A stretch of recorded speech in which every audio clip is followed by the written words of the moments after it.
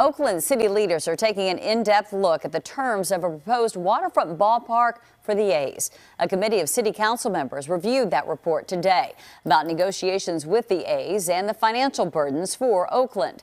The A's say the stadium would be built with private financing, but city officials are concerned about infrastructure funding and the need for Alameda County to help pay for the $12 billion development.